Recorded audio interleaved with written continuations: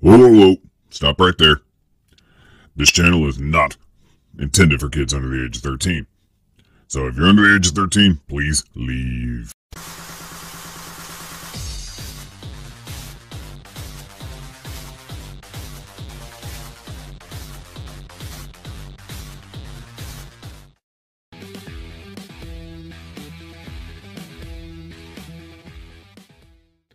Hey everybody, Arthur here with another unboxing video. Today we have Liu Toys R.P.D. Officer Police Uniform version. It does say S version up there with the gold typewriter that I guess shows that it's a special edition. It is BioEvil 2. And I got to give a huge shout out to Andrew from Toyco because I didn't pre-order this figure at all. I didn't have any interest in this figure, but then I started seeing the accessories and pictures and some reviews, and I'm like, I got to get this figure. So I hit him up. I said, if you end up getting any extras, let me know. I'll PayPal you right now. And sure enough, he hit me up. He says, I got an extra. So I ended up getting this, and man, the artwork on the box looks fantastic.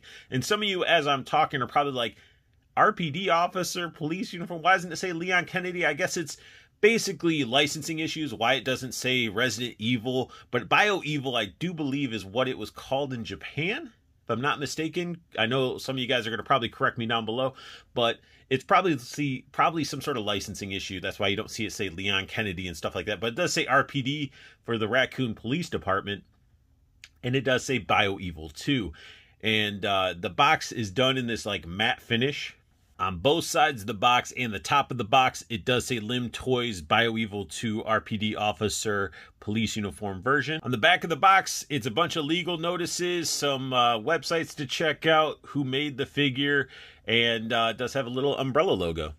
So Leon comes with a stand and actually says his name on there on a sticker, has like a little badge, an umbrella logo. And what's really cool about the stand is it does say R.P.D. Raccoon City Police, or well, Raccoon Police, but still very cool. Almost looks like they took a chunk of the floor out of the police station or something. Looks like it's on wood. It's just a really cool design, honestly. And the stand's pretty cool itself. It's like a mini, like sort of like Hot Toys sideshow stand. Has the wire system. Can adjust it. But one of my little nubs easily falls off. Like, I think it's this one. Or this one. Yeah, it's this one. Yeah, it pops off. So it's like it's not really wanting to stay on. And I don't want to lose it. So I got to try to find a way to stick it on there. But it's still cool. We're getting a nice mini version of like a Hot Toy stand. Leon comes with a ton of accessories. So I'm just going to go through them as I take them out of the package. And we got ourselves a nice looking pistol here with some gunmetal paint at the top, and for the slide, looks really nice. Has a muzzle hole for that effect piece if you got any. I don't know if it comes with this one, off the check, but still a really cool pistol. The magazine does come out. It's in there a little bit nice and snug, so you don't have to worry about falling out. Painted bullet. Liu Toys really thought of everything when it came to this figure. If having the standard pistol wasn't enough in the game, you could upgrade your guns and add attachments. And well, here you got that same gun with a stock extended mag and a muzzle. And again, looking really good. The extended mag is removable with the painted bullet. Just really cool idea to add the upgraded version of the pistol. Now Leon comes with that classic Beretta, and it looks really nice. We got the muzzle opened up so you can put some effects in there. Got a little icon or logo in the grip. Grip has texture. There's paint all over this thing. And this one also has a removable magazine with the bullet painted. We also get a upgraded deagle that looks really nice. Again, they did a really good job on all these guns, having the muzzle flash holes so you could put effects in there. The paint work, the sculpt work. Really good job with Liu Toys doing this stuff. And all of them having removable magazines. You just gotta get in there. And they painted the bullet. Like, I love it. A lot of people may not like removable magazines in fear of losing them and stuff like that. But I like it because you can add a lot to like your fig photography and your displays. Here we get a box of ammo to go with those pistols. And it says maximum standard on there. Got some nice image on there. Almost a full case. 3 rounds are missing. And I just love the detail on this thing. The whole box has detail on it. It looks so freaking good. Now, you know, when you run out of ammo, you got to bust out that trusty combat knife. And we get one of those as well. Nice painted gold, has the silver. I mean, this thing even has the front spot where it could go on the barrel of a rifle as a bayonet. This thing is a sexy blade. He comes with so many small accessories. It's crazy. We do get a grenade with the painted pin, and it looks just like a grenade should. Now, if you don't want to blow people up and you just want to blind them, we do get a flashbang. And I love how the actual font is readable.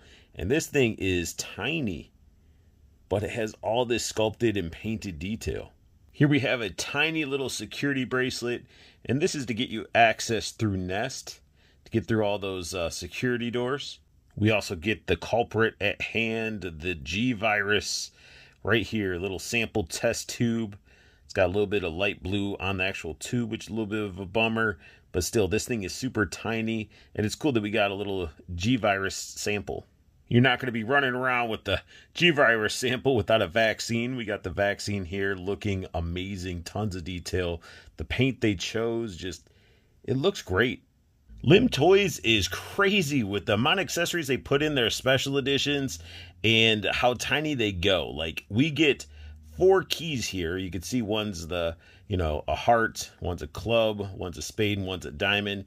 But we get these 4 keys, and they're all like just sculpted and everything, and they're tiny as can be. And they look amazing. Got the metallic paint in them. Now, if you're going to be going around in some dark hallways or exploring, you definitely need a flashlight. And we do get a really well sculpted flashlight. Even the inside looks really nice. You can see like the LED. Let me see if I can get it to focus a little bit better. Look at that. You can see like a little bulb. That's so awesome.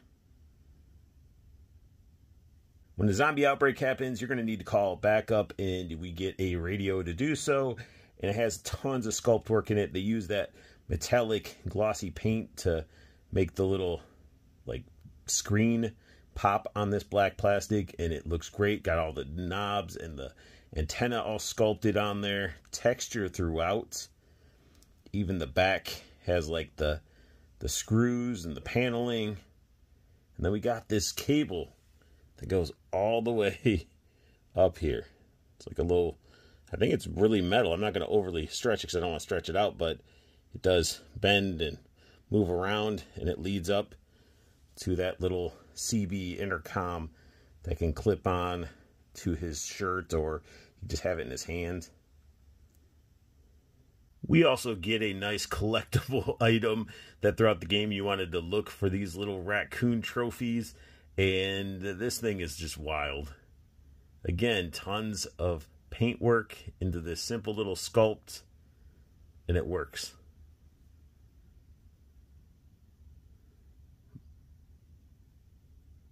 Here we get a very iconic accessory, and we get the green herb, and it looks great. It looks like a plant. And I do get a little confused because they have a yellow band around the pot, and some of the leaves are slight greenish yellow. So I'm like, wait, is it yellow or is it a mix? I don't know, but I'm pretty sure it's supposed to be the green herb. And it's awesome. I mean, we all knew what the herb was, you know, that they had to do to cope with this zombie outbreak. And back in the day, kiddies, we didn't get to just press start and save the game. We actually had to go to specific rooms that had these little typewriters to save the game. And they gave us one, and it looks amazing. All the letters are on each key. This thing is just chock full of detail and dry brushing. It looks great. We do have some read-up information in here. Let me see if I can get it to be clear here. Trying to focus there. September 28th, 1998. Claire, if you made it this far, you're almost out of the city. I got to take care of something before I leave, but I need to tell you something in case I don't make it. This was all Umbrella's doing. Let the people know, Leon. That's pretty crazy. That's like, it is very, very small. Very small fonts. But this typewriter is awesome. And they hollowed it out just right to where it's not overly heavy, but it's still a nice chunk of plastic. And the actual paper is like it's like a glued down piece of paper, almost like a feeling like a sticker. Leon does come with a pump sawed-off shotgun, and it is painted very well. Everything that has been that I've looked at accessory-wise has been painted and sculpted very, very well. We got a fabric sling with a bunch of detail on it, and the metal clasp up in the front. And we do get a pump feature with the shotgun as well. Does not have a muzzle flash type of barrel, but you could probably still get some sort of effect to plug it right in there. We got a rocket launcher, and this thing has like metallic green paint sprayed on it, looking great.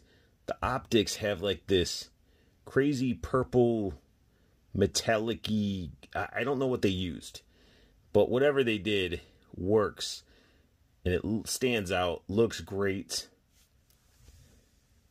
Back looks good. Handle is thin, but it works. You got the sling right there. Got the missiles loaded. One hole's empty. You can see that like two-tone in the green. Looking gorgeous. And you have this with the empty hole because you got to fill that hole. You're going to put the rocket, and this whole thing can go in here, but it's snug, so I'm not going to force it all the way in there because I don't want it to get stuck and snap off right there. But we get ourselves a launching rocket. Look at how beautiful that looks. And I saved the craziest sculpted, craziest weapon for the end. Even though I love the rocket launcher, this flamethrower has so much crazy detail. It is ridiculous. The paint on it is insane. We got the warning labels on the tank for the fuel. Got the tip of the flamethrower like tinted because of the heat.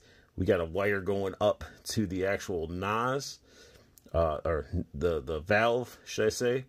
And that thing is sculpted nicely. It's a flamethrower that they sculpted so perfectly.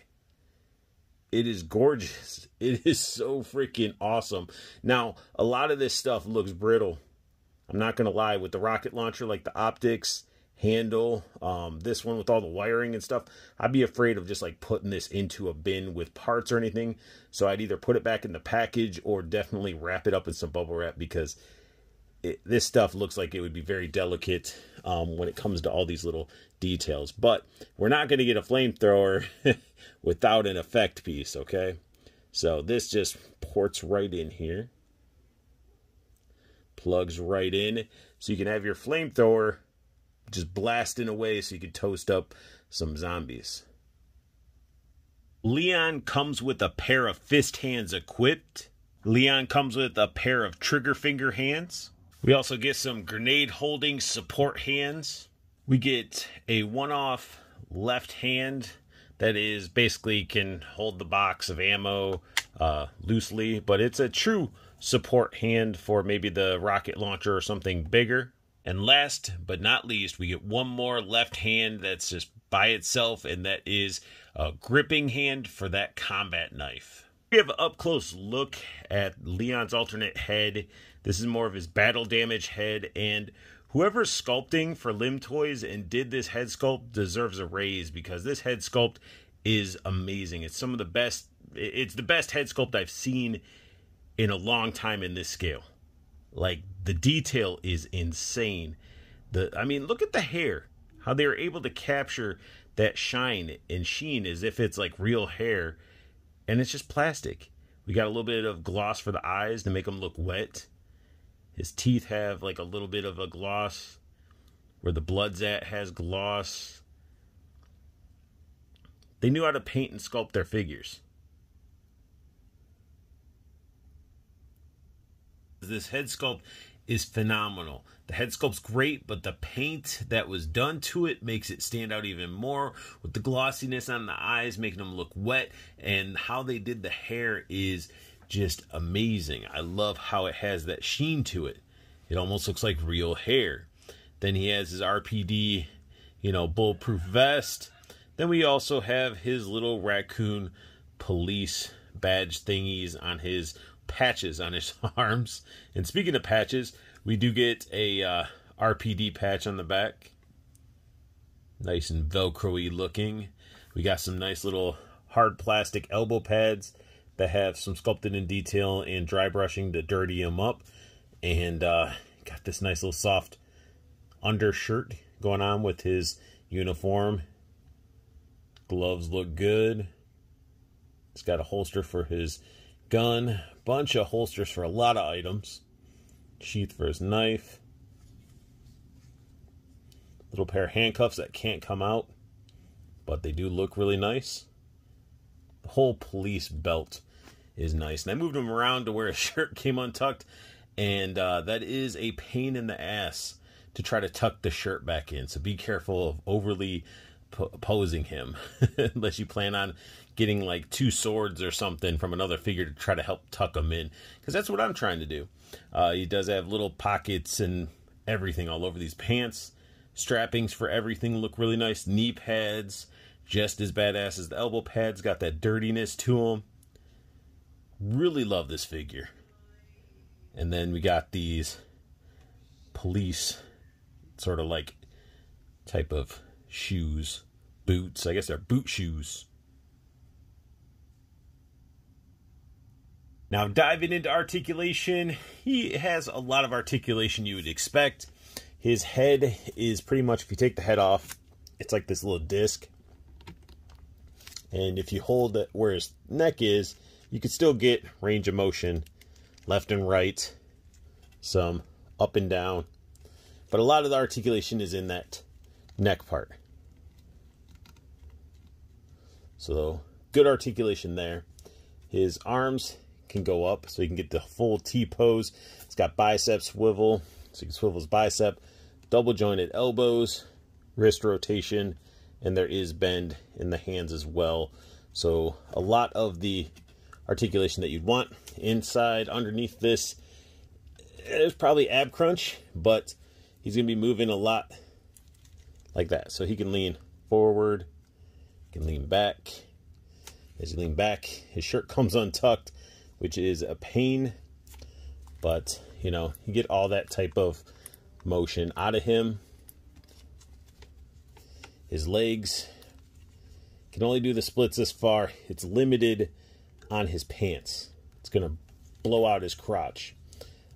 Kicking forward, not so much. That's about it. Double jointed knees work really well. Ankle bend, and then there's pivot in there as well. These are like rubber boots that go over the skeleton of whatever it is underneath. So you get that articulation still in there, it's just hidden. Leon holds the rocket launcher very well, and the rocket being shot out looks great. And I really like the optics on the rocket launcher and how he can actually lean in there and utilize the optics.